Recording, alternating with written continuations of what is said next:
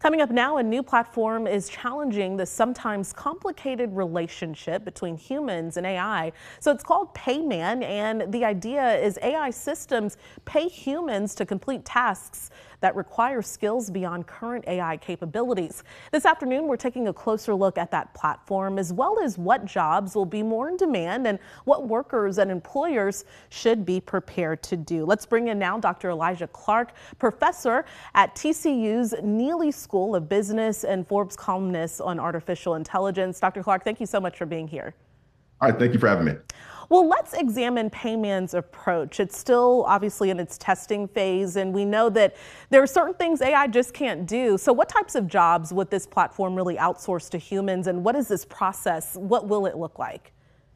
Oh, right now you got Payman. What it does is primarily it gives AI robots the ability to actually hire people. So right now there will be a work out there for those individuals, such as critical thinking. You got quality control, mainly those jobs that require physical in-person service as well. That might be some repairs or deliveries and things of that nature.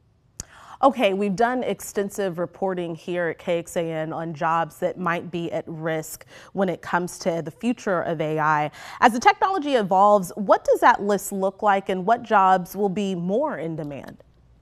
You'll have where experts can develop, implement, and maintain AI systems. So looking for individuals that can create those systems, such as software engineers, prompt engineers, data scientists, and analysts, for example. And then you have the project managers themselves, because the system is designed to go out there and find human workers. So naturally, somebody will need to create those jobs within the AI robot system.